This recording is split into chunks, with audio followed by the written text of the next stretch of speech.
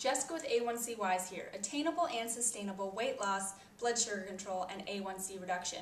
Your type 1 diabetes tip of the week is to get your family involved. If you don't live alone and you have kids or a husband or a wife or a significant other or even just roommates, it's really important that you surround yourself with people who are supportive and also doing what you're doing.